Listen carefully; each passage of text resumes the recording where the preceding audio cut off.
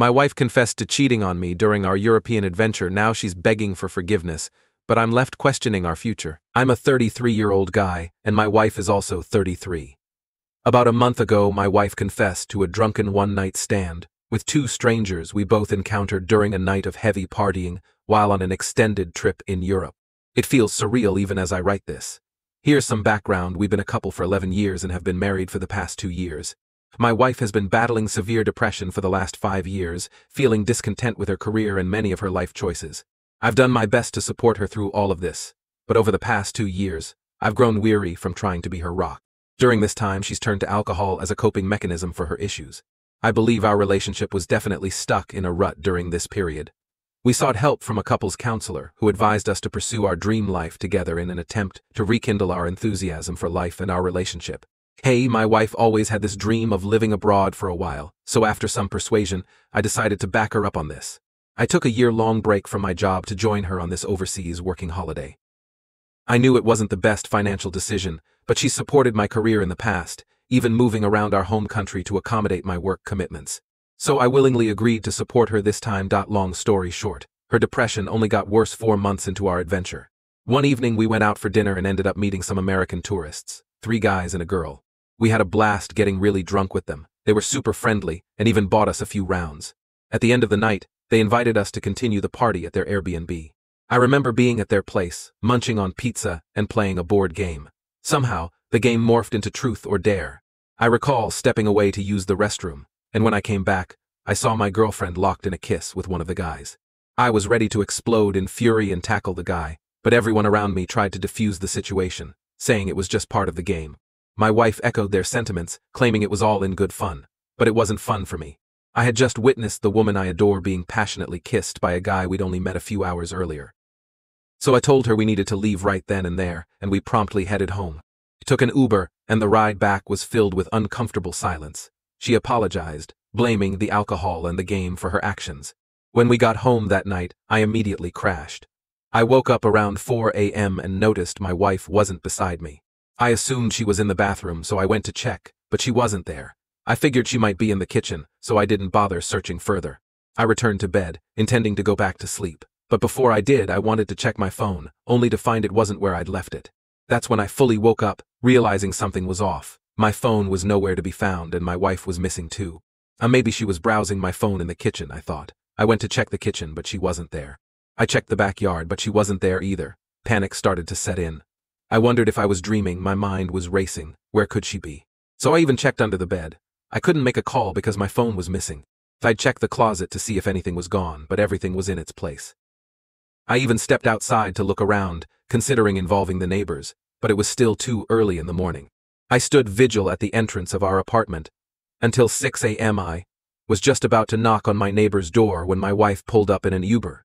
My neighbor emerged and I quickly apologized to him. I rushed over to my wife, questioning her about where she'd been, and expressing my worry after waiting anxiously for hours.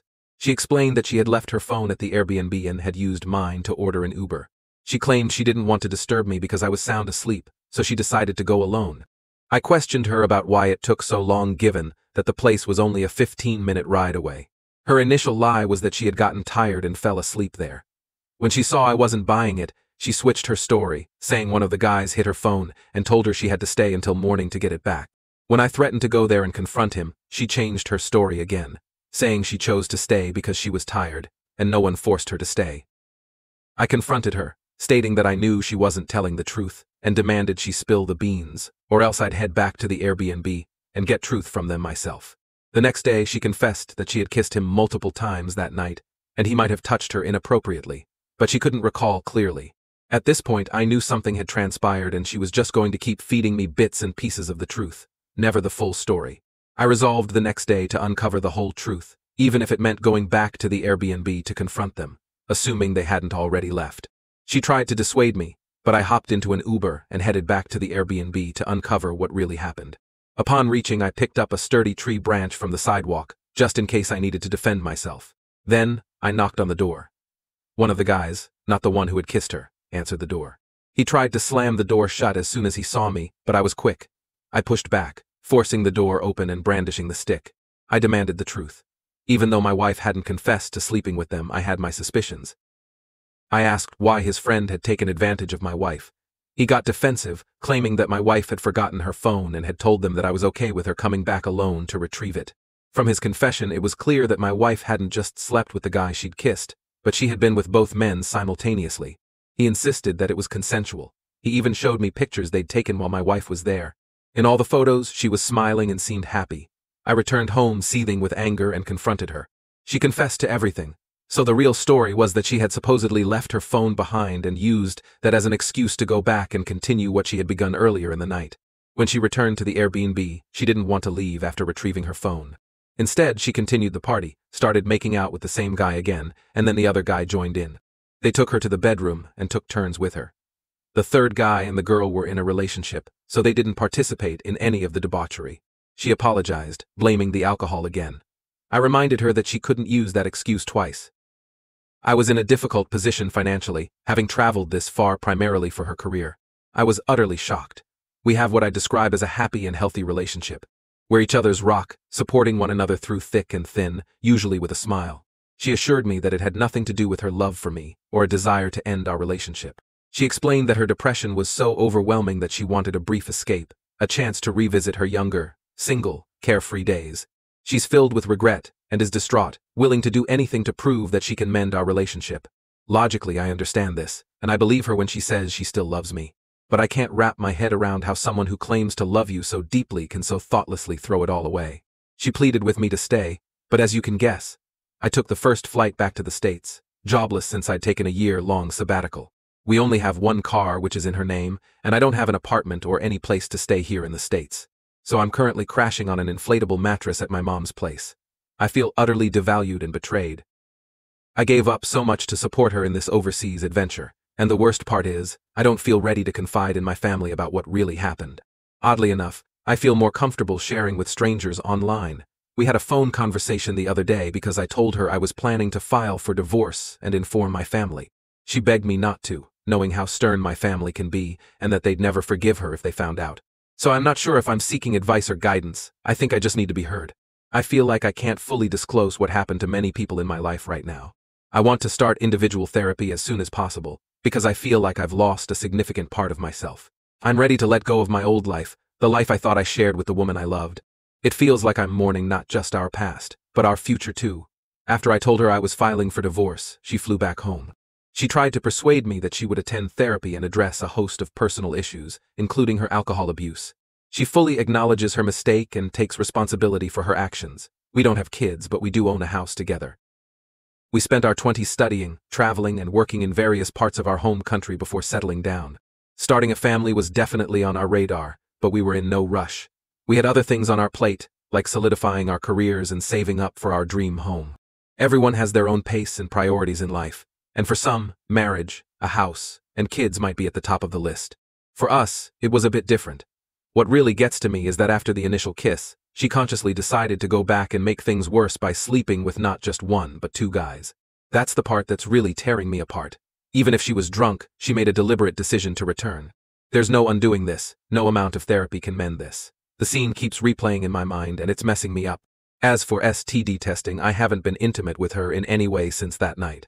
Just the revelation of the initial kiss was enough to turn me off completely. I'm heading to get tested for STDs today. I've toyed with the idea of asking her if she's cheated before, because it seems unlikely that her first affair would involve two men at once. But really, what's the point? We're heading for divorce anyway. I've read many stories about infidelity, and I can see why some people choose to stay and work things out. It's not as simple as she cheated, dump her immediately. Each situation is unique and should be considered on its own merits.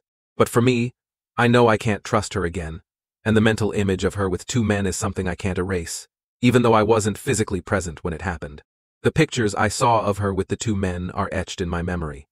I'm going to need some time alone to reevaluate my entire existence, because it's going to be tough to imagine a life without her, given our long history together. She's tried to arrange a meet-up, but I'm determined to end things. What's been your experience with sharing the details of the infidelity with friends and family? I feel sick to my stomach having to lie about what really happened, but at the same time I feel like sharing the truth with everyone close to me would bring shame, not just on her, but on me as well. It's frustrating having to tell a diluted version of why we're taking a break and why we cut our big overseas adventure short. Thanks everyone, I appreciate your insights. I've started therapy and have managed to share all the details of what happened with a friend who's emotionally savvy, which was such a relief.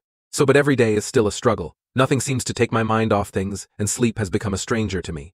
I end up collapsing from pure fatigue rather than actually drifting off to sleep. Being back in my hometown, living at my mom's place, it's like being a kid again. I know I need time to work through all of this, but these initial stages are just incredibly tough. So now to the next story. Story 2, caught my wife having an affair with a friend, now facing the decision to divorce. Need advice on moving forward. I'm a 42-year-old guy, and my wife is 43. So we've been married since we were 19, and next year will mark our 25th anniversary. We have 3 daughters, a 19-year-old who's away at college, and twin 15-year-olds. Most things at home seem pretty normal. My wife has always had her own job and individual interests like yoga and pottery, which is cool. I have my own hobbies too. But lately, something has felt off for the past few months. It's hard to put a finger on it, but there's this underlying disturbance. Sometimes she seems a bit more distant, even during close moments. We still have our regular weekend morning lovemaking, but it feels like her mind is elsewhere. It's like she's physically there in our marriage, but emotionally not fully present. I've asked her if something is bothering her, but every time she says no. I wouldn't immediately suspect infidelity, but I've noticed that she's been spending more time alone outside the house in the past few months. Maybe around 6 months. She's been busy, but she used to be so upbeat, energetic, and almost giddy. About 3 or more weeks ago, things took a different turn. My wife started being around the house much more, but she seemed distant. Now she comes up to my office and hangs out with me, but she's constantly sad. It's like she wants to be around me all the time, which I appreciate, but her behavior is starting to worry me a bit. The strange thing is that our twins are also acting strange. They've become unusually sweet to me, offering to help with chores like taking out the trash, which is not their usual behavior. It's as if they all know something that I don't, like I have some sort of illness or something, and I'm completely clueless. Their odd yet affectionate behavior started a few weeks ago, around the same time my wife's behavior changed. 2 months ago, I happened to look at our Verizon bill and noticed a ton of texts between my wife and an unknown number. When I asked her about it, she claimed it was one of her girlfriends. However, when I checked her phone, there were no texts with that number at all. I questioned her again, and she said she had deleted them to save space, but I didn't see any other threads deleted. The past 6 months have been strange, but the past 3 weeks have been even more bizarre. Yesterday, I made the decision to call my oldest daughter. I shared with her everything I mentioned in my initial post, and she assured me that she would talk to her sisters.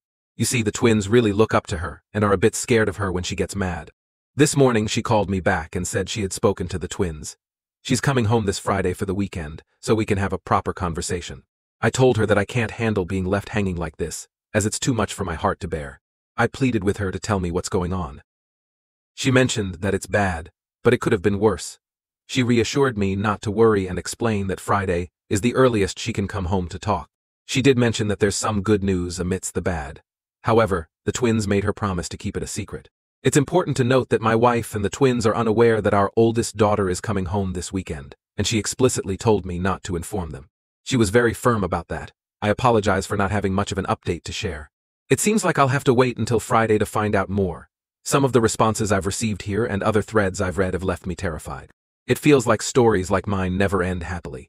I'm fearing the worst, thinking that my wife might have had an affair and the twins are aware of it. My daughter was being cryptic during our phone call, and clearly wants to discuss this matter in person rather than over the phone. It turns out that the person my wife had an affair with wasn't a co-worker or someone from her hobbies. Shockingly, it was a friend of ours, the husband of one of the couples we were close with. So needless to say, he will never be considered a friend again, and I'm determined to let his wife know about what happened. The twins caught my wife with him when she was supposed to be at yoga. They were extremely upset and confronted her about it. She assured them that she had no intention of leaving me or anything like that. According to her, it was just a fling. They both enjoy the thrill of being like teenagers, secretly dating and sneaking around. She didn't realize the devastating impact it would have. What she has put the twins through is almost unforgivable. As soon as the twins exposed the affair, my wife ended it immediately. She had planned on keeping this secret for the rest of her life. She told the girls that she should carry the guilt, and that if she told me, it would alleviate her guilt but completely crush me, which it has. The girls agreed, and they were all set on keeping this secret. However, my oldest daughter became furious with all of them. She went off on them in anger. I'm still processing everything that has happened. I packed a bag and left, causing my wife to break down and cry on the floor. I turned off the location services on my phone and drove about an hour away to a cabin in one of our state parks. Right now, I don't feel like talking to anyone. Only my oldest daughter knows where I am. She came to visit me today, and we had a good conversation. She expressed that it's not surprising for her mother to do something like this, because she's always been a predictable stereotype. My wife tends to follow trends, whether it's yoga, essential oils, spad, or any new shiny thing that comes along. She gets obsessed with it. Now, in her middle age, she's just becoming another stereotype. The twins are angry at their mother and worried that I won't come back home. Honestly, I'm not sure if I will either. Right now, I don't really want to talk to them either. My oldest daughter said she'll come home as soon as her semester is over and make their lives miserable. She had to leave a couple of hours ago to go back to school, and now the sadness is setting in. Here I am, a middle-aged guy sitting alone in a cabin, thinking I had my life all planned out, but now everything is uncertain. I probably won't post about this again. I'm going to stay here for as long as I can afford it and figure out my next steps. Update: I asked my wife to leave and give me some space. However, she responded with determination, saying, "No. I won't abandon our beautiful life and love just because of my stupid mistake. I'll fight for us with every ounce of strength I have and make things right, so we can overcome this. I'm incredibly sorry, and words can't fully express how sorry I am. Please come home and let me fix this. Together there's nothing we can't do." That's just how she is. It's always been her nature to be stubborn, so I'm unsure of what to do. I genuinely need some space. Staying at this cabin has been really therapeutic, especially with its amazing hiking trails. However, I know it's only a temporary solution, and I eventually have to go back home. But I also know my wife. With the way she expressed herself, it would take an act of God to make her leave. On top of that, she won't give me the space I need. If I go back home, she'll overwhelm me with her love and incessantly try to wear me down until I go along with whatever plan she has in mind. Frankly, I'd rather stay away for a while. I need to be mentally prepared to withstand her onslaught of affection and rationalization because she's an expert in that. She's always reading those self-help and motivational books and browsing websites filled with that kind of stuff. I made sure to pay for the cabin in cash for a week so that my wife wouldn't be able to track me down if I used a credit card. I already received emails notifying me that someone used a different device to access my credit card accounts, both of them. It's definitely her. I knew if I paid with a credit card, she would look it up and try to find me. I also had a conversation with the twins, assuring them that they were in a difficult situation, but it wasn't their fault. I made sure to let them know that their dad loves them. They mentioned that on Friday, Mom was a complete mess, crying uncontrollably. However, by late Saturday she seemed to shift into her "I can fix this, we will overcome" mindset. Supposedly, she's been reading everything she can find online about repairing a marriage after infidelity. That's just how she is. She tends to obsess over things. Personally, I just need more time alone to process everything. Update: I used to commute back and forth from the cabin for work, but luckily we're all working remotely now. It's actually a relief, because I'm about 100 miles away from home. I've been allowing my wife to have a short phone call with me each night, just to let everyone know that I'm okay. But honestly, I don't want to be bothered. I prefer communicating with my daughters through text messages. It surprises me how many young people don't realize that smartphones can actually be used for making phone calls. Anyway, here's the thing. I know deep down that I can forgive my wife, but honestly, I don't see a way for me to stay in this marriage and still maintain my pride as a man. Call me stubborn or bullheaded, but my pride as a man is important to me. I've been racking my brain trying to figure out how to keep that pride and stay in this marriage, but it feels like those two things are incompatible. If I want to hold on to my pride, then I have to divorce her because her actions have been a serious betrayal of our marriage, but if I choose to stay in the marriage, it means surrendering my pride as a man, and I don't think I can live like that. I don't even want to have a discussion with my wife about this, because she has a way of twisting things around and making me agree with her logic within an hour. Have you ever met someone who seems to always get their way with everyone? Well, that's her. My best friend told me that as a guy in good shape, making decent money, and being nice, I'll have plenty of options with women our age. Honestly though, I think I'd prefer to be alone and live a somewhat selfish life for a while. I want to do what I want, eat what I want, go wherever I please, and not have to worry about anyone else. Unfortunately, my time at the cabin is coming to an end. I've been trying to find an apartment to rent, but it's tougher than I expected due to the ongoing virus situation. So I told my wife that there's no way for me to stay with her and still maintain my dignity. I explained that if I stayed, I wouldn't be the man she claimed to love. It would just make me feel broken and resentful, lacking any sense of dignity. I made it clear that we can't continue living like that. She responded by saying we can work things out and that I'm the only man she loves. I replied that obviously, our marriage isn't great if she did what she did. After a conversation, we both agreed that it's time to go our separate ways. I also spoke with my heartbroken twins, assuring them that I love them and will always be there for them. After deep reflection, I've realized that I can't stay with someone who betrayed me in such a way. My self-respect and dignity are important to me, and I would lose both if I stayed in the relationship.